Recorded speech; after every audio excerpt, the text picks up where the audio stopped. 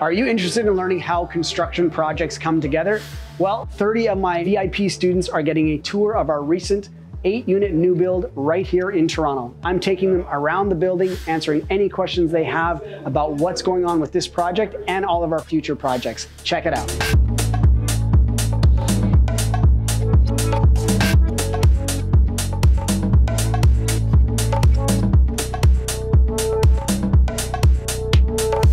The way that this is designed is when somebody comes out of their unit door here, they have two options. So they can go to this staircase or they can go to that staircase, and that's a code requirement. In case there was a fire in this staircase, they have a secondary means to get out of the building, which is the other staircase. In a lot of our other buildings, we use what's called a scissor staircase. So they kind of pass each other. So you can do that with one staircase, but there's kind of like one going up and one going down at the same time. It takes up a little bit less room. So I do like the scissor staircase, but because of the way that this was designed, that's why they did the two separate staircases. So on the main floor, you may or may not have noticed, but there's basically 3 doors on the main floor. There's the one that you can come into the building, that's like the center door, and there's a door on either side, which is the bottom of these 2 staircases. So, and then there was a couple of people asking about the basement. That's why there's those 2 massive holes there. That's the staircase going to and from the basement, but it's the same way. So those staircases carry all the way up through the house. There was an elevator in the original design of this building that we took out. I just didn't see that it was necessary. It's an extra cost. On a 3-story walk-up, you know, it's going to be probably $50,000, $60,000, $70,000 to install the elevator. And also then you've got the, you know, the inspections and the maintenance and everything like that.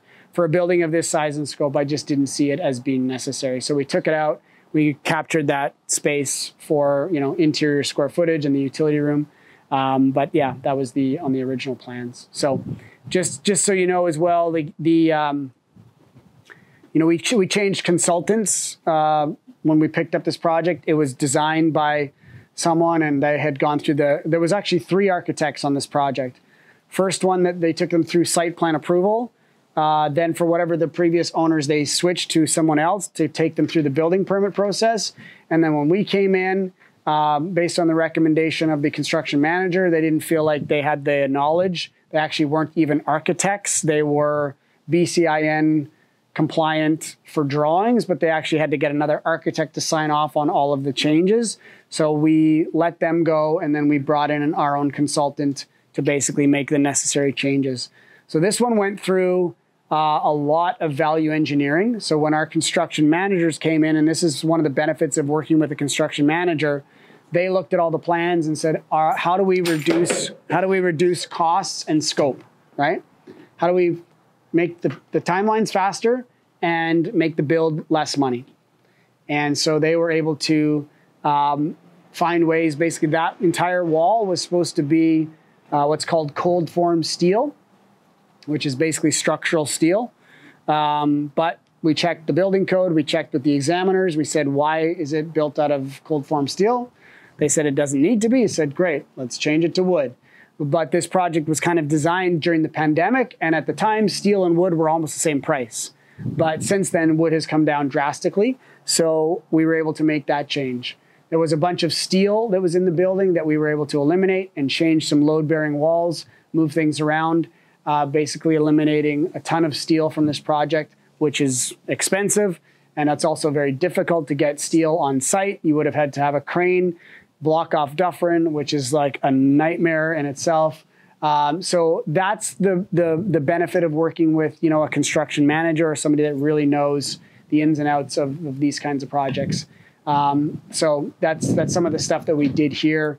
You know, I think I'm trying to think of some of the other things that we did to reduce our costs. Oh, they had simple things like aluminum windows. I was like, do we need aluminum? They're like, no. Okay, vinyl, perfect, let's go. You know, just stuff like that, right? So you really want to be paying attention to those things if you're budget conscious. You want your product to last a long time. You want it to be quality, obviously, but if you can make those changes and you are, you know, needing to cut some of your costs, you definitely want to do those kinds of things. Standard openings, for instance, like window openings. Architects will design a building that is beautiful, but it's not necessarily economical to build it, right? So you can push back on all those kinds of things and say like, hey, make the standard, make the openings standard, 5 feet, 6 feet, whatever those openings are, versus, these random widths and heights. I think they actually had them as full height, windows and doors, and they're crazy. They're custom, they're expensive, everything like that. So when you're looking at your buildings, just know that sometimes it makes more sense to pay the architect to make the change than it does to try to pay the trade contractor to make the change, because that gets really expensive. In regards to controlling costs and things of that nature, what did you decide to go with for finishes for this project? Yeah, so finishes on all of our projects are becoming almost standardized. We use luxury vinyl plank for flooring. We'd go with pretty basic cabinet stuff. White is our color of choice usually, unless we're doing some sort of upgrade. We do like solid surface for countertops, so we go with quartz. We use pretty standard doors and trim. Right now, black is obviously in, so we're using all of our fixtures and shower things and everything are black. I don't know if you saw it on the main floor, but there's those 2 big tubs that are there. I really like those units. They're a 1-piece tub shower combo, and they're obviously acrylic, and so they don't leak. There's no joints in them at all, but they're a pain in the ass to get into your projects. So you have to get them here early, because they basically have to go in as the framing's happening. Because if they come in after, they're really hard to maneuver into the site. So I really like those. I think we have 9 bathrooms in here, and there's only 1 shower, and everything else is those 1-piece tubs, right? So those are only $1,000, and that's basically, you don't need a tile person, you just need your plumber to get them in there, and everything else is drywall around them. So they're like really economical, and they look good forever. They last a long time. They're easy to repair if there's a chip in them or anything like that. So those kinds of things we use. On the stairs, we like to use the vinyl stairs as well.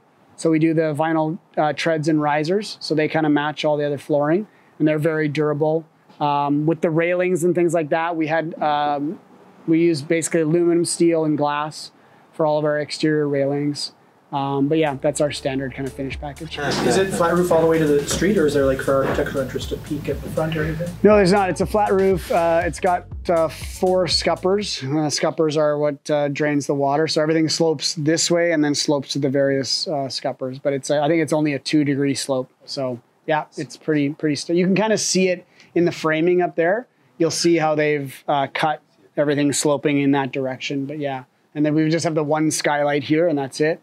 So with a flat roof like this, the challenge with flat roofing is you got to make sure that you have all your penetrations figured out. So you got to coordinate with all of your trades before the roof goes on, because you have to say like, hey, do you need anything going through the roof? Because now is the time you got to let us know, because you don't want to have to put that stuff in after, because it voids the warranty for the roof and all this kind of stuff. So that's where the construction managers really come in as well, because they'll coordinate all those trades to be like, what do you need? What are your penetrations? Get it all sorted out so that they can do that while the roofers are here. So this project did go through site plan approval because it was prior to Bill 23. So we are mandated by the site plan. We're bound to the site plan approval.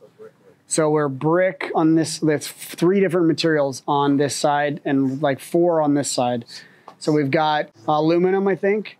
On the front, we've got hardy plank, we've got hardy panel, we've got brick. We've got all kinds of crazy expensive shit on this project that I would not have put in on mine if I had the choice. So we had to bring in, on this project, bringing in a 2-inch water line. And the cost of that, with the 2-inch water line and 2 sewers. That is not done as yet. So 6-inch sewer and 6-inch storm.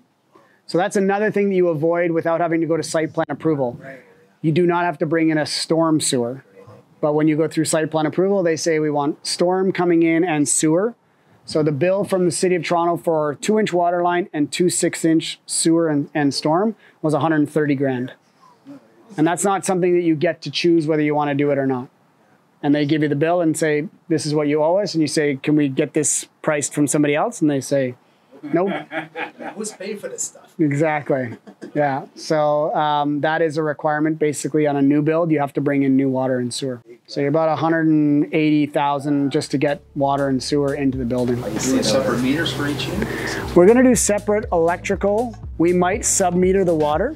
If you're doing a project and you wanna have sub-metering on your projects, there's lots of companies actually that now will come in and they'll install all of your sub-metering for you, and then your utilities all flow through them. So right now you can have something like, obviously with our electric, we would have Toronto Hydro.